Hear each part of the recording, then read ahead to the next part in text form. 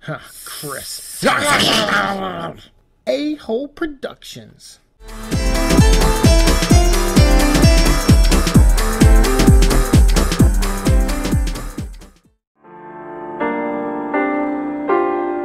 A Midwestern town in America, Raccoon City, a solitary island far off in the sea, Rockfort Island, an island that would become the second Raccoon City, Sheena Island.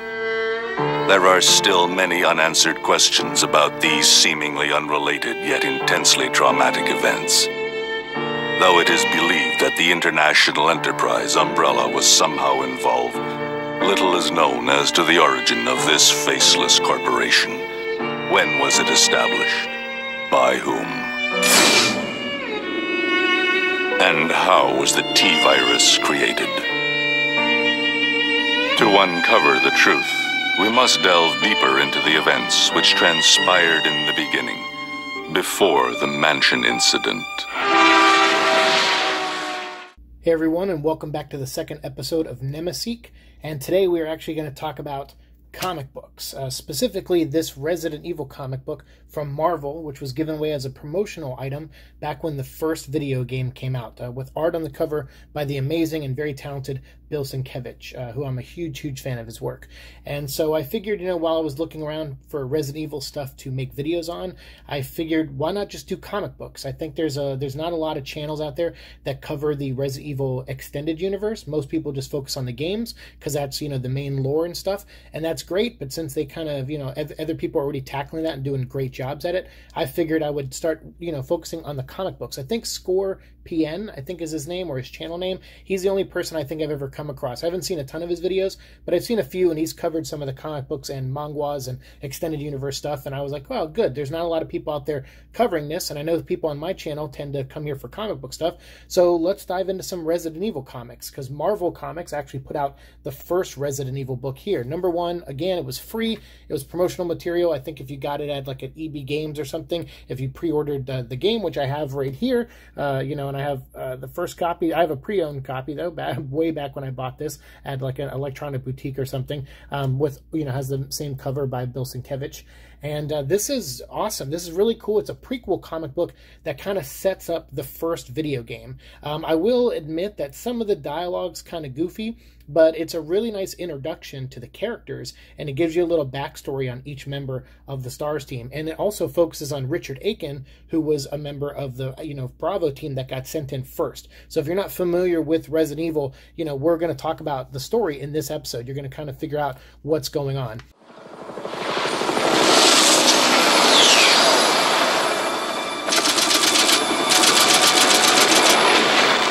It began as a simple investigation of some bizarre murders in the suburbs of Raccoon City.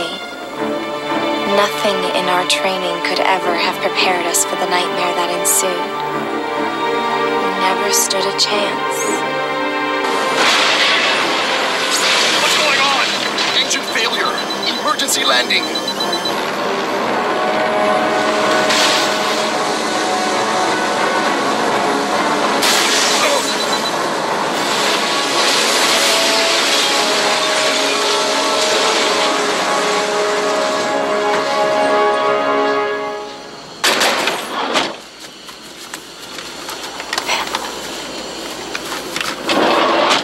Check the current position and investigate the surrounding area.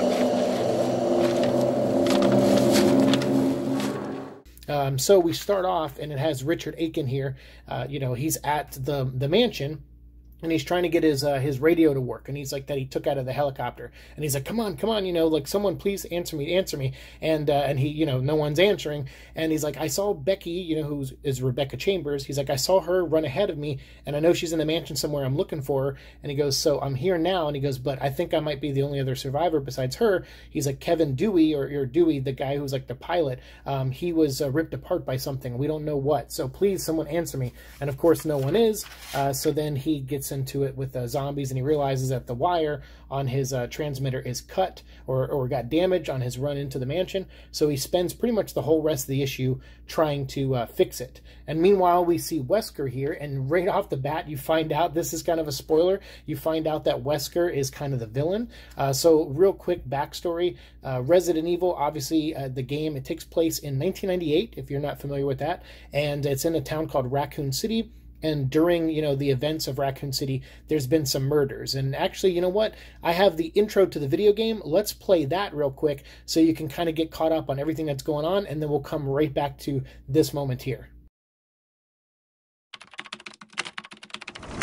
Alpha Team is flying around the forest zone, situated in northwest Raccoon City, where we are searching for the helicopter of our compatriots, Bravo Team, who disappeared during the middle of their mission. Haven't found it yet? No, not yet, Brad.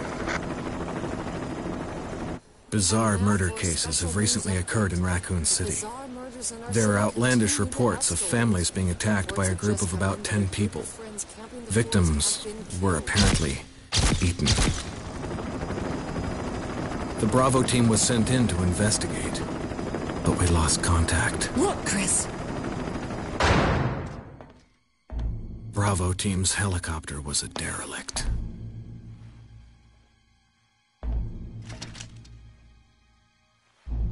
Save for the remaining body of Kevin.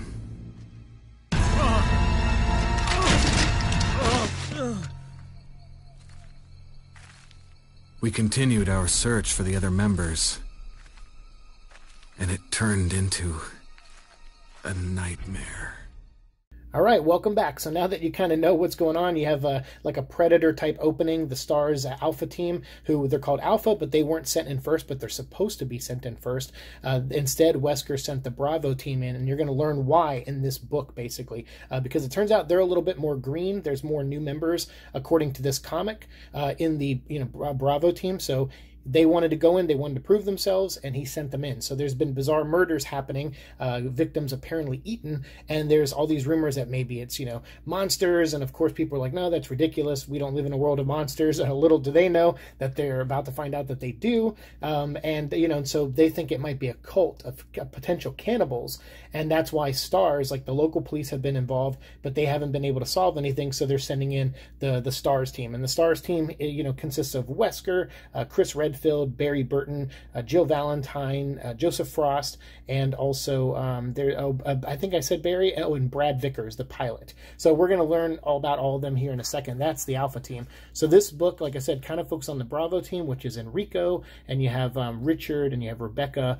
and Joseph, Forrest Speyer, he's the team sniper, and then also Kenneth, who's like he's like the medic of the team. So Wesker here, he's talking to someone at Umbrella. You can tell by their little cup here that says UMB on it with an Umbrella logo. Kind of an Umbrella logo, like an actual Umbrella logo, not the company logo.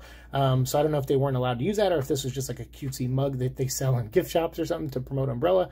But it's a guy named Holden. And Wesker says his name. He's like, Holden. He's like, yeah, Holden's like, hey, what's going on? We heard about the murders. Is everything all right? And he's like, yeah, I sent in the Bravo Team. And this guy's like, why didn't you go in yourself? And he's like, trust me, I have a plan. And he's like, okay, Wesker, get back to me as soon as possible. We're going to learn, of course, that Wesker, and as you learn in the game, Wesker does have his own plan. He is not really going along with the agenda of Umbrella. He's actually betraying Umbrella as well as betraying the Stars team. So he's captain of the Stars. He used to work for Umbrella, and you see some of our history. If you watch some of our history of Resident Evil videos, you know he has a history with Umbrella and where he comes from, a project called Project W. And now he's like the prodigal child of Project W, and he's moved up as a scientist, and then now is the leader of this Stars team. And he put it together basically to, for a means to an end. He was eventually gonna test them against the bioorganic weapons from Umbrella, but this outbreak has kind of sped up his plans. So that's what we're learning here. And then Barry comes in, and the two of them are talking. We don't get the setup. I mean, we get a little bit of time where maybe Barry and him had some moments together, because obviously we know Barry ends up betraying Stars as well, working with them, with Wesker. But we find out why. We find out that Barry didn't really have a choice. He was kind of being blackmailed. But that doesn't really play out here. This is just them talking. And then they walk down the Stars office, I guess. This is the police department. Of course, when this comic came out, a lot of Resident Evil 2 was not planned or anything like that. So when he kicks in the door, everyone's sleeping in bunks. And he's like, all right, everyone, get up. And I'm kind of like, when I was reading this, I was like, wait, why are they in bunks? Like, obviously, I know the world of Resident Evil, now, post to Resident Evil 2, and there aren't bunks and beds. I mean, there was a couple downstairs in the police department, so maybe they're in that area. Because if you remember, even in the remake, they put the bunk beds in there. So I guess it's possible that these guys, have like a night shift and they're sleeping like firemen or something.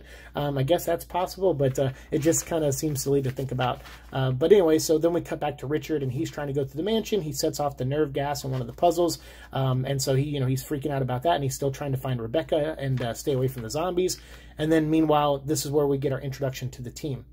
We have Chris Redfield, former Air Force pilot, dismissed for insubordination, a renegade but a great thinker and expert marksman.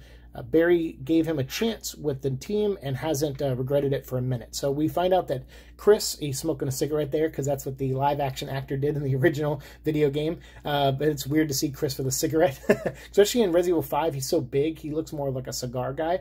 But maybe he changes to cigars later. But anyway, so Chris, he's like a 22-year-old guy, but he was dismissed from the Army. Or the Air Force, I'm sorry. He was a pilot, but and a great marksman, but he was dismissed for insubordination. So that kind of plays into his character. Maybe his, commanding officer in the Air Force also gave him an order that he didn't want to take, because that's what happens in this with Wesker. Like, he kind of, he does the right thing as opposed to what Wesker does. So that's kind of neat. A little background on Chris Redfield there. Joseph Ross, he's a vehicle specialist, young, curious, and very enthusiastic, newest member of the team. Who also he gets killed first, as we see in the opening cutscene. Brad Vickers, nicknamed Chickenheart by his friends and co-workers or his peers, takes a lot of heat from the team for his timid attitude towards danger. Hell of a pilot, though. And then we have Jill Valentine here, demolitions expert, which now that makes sense because I remember, I think recently on a live stream or somewhere, I was reading her bio for Resident Evil 3, and they called her a demolition expert, or like an explosive expert. And I was kind of like, where does that come from? It looks like that's always kind of been part of her background, which I guess I just slipped my mind. So it was cool to reread that here.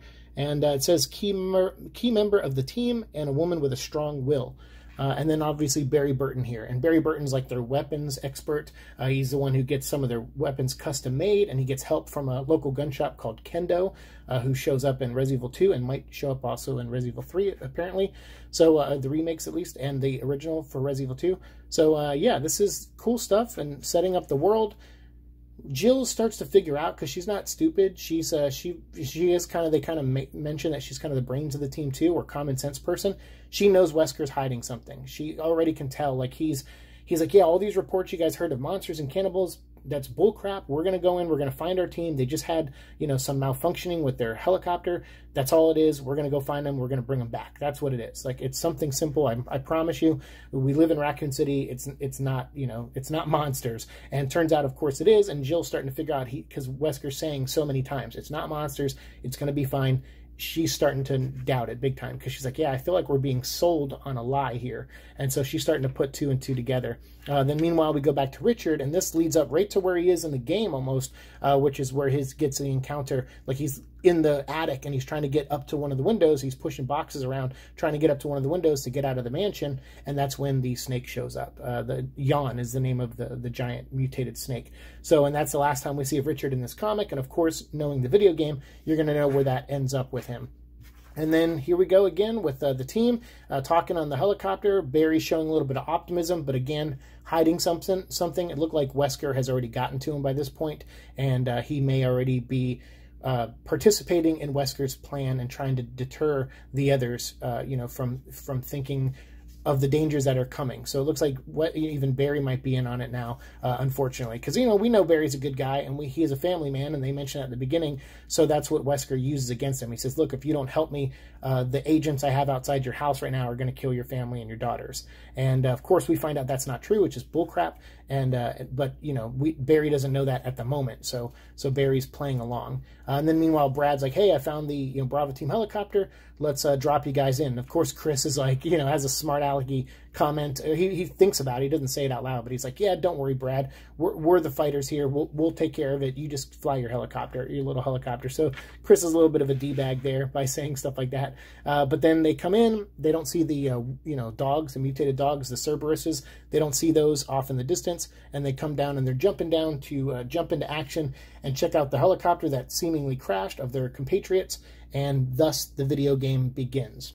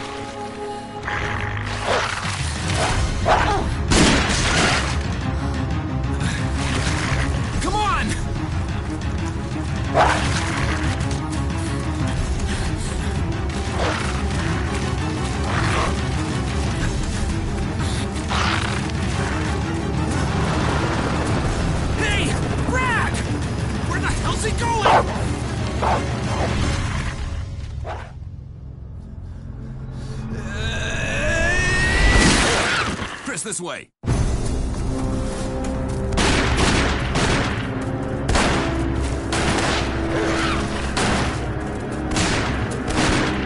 it! Make for that mansion! And this was plotted out by Desmond Church and Chris Kramer, and the script was by Dan Shaheen, Chris Kramer, and Simone Sadu.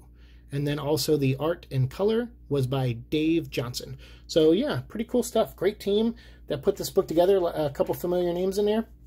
And again, just, promotional material. If the suspense doesn't kill you, something else will. I mean, what a great tagline. Whenever they remake the movie or if they do the Netflix show or whatever they're planning to do, that needs to be the tagline. Just put, Resident Evil Netflix or Resident Evil, reboot, whatever the movie's called. And then just say, if the suspense doesn't kill you, something else will. And just have a picture of a frickin' zombie on it. And your marketing will do the rest. It's really cool. It's a great tagline. So anyway, I just wanted to bring this to your attention, show it to you from this standpoint. It's Sunday night, and I'm clearing off my desk. I'm starting to clean stuff up. I have my surgery tomorrow, and I had time for maybe one more video today, and I figured why not just record this so I can show you guys this comic book and get another Resident Evil video up there. So thank you guys for doing that, and if you like this video, let me know in the comments, because I have other comics too. I have, let's see here, I have Resident Evil Fire and Ice trade paperback, so we can talk about that.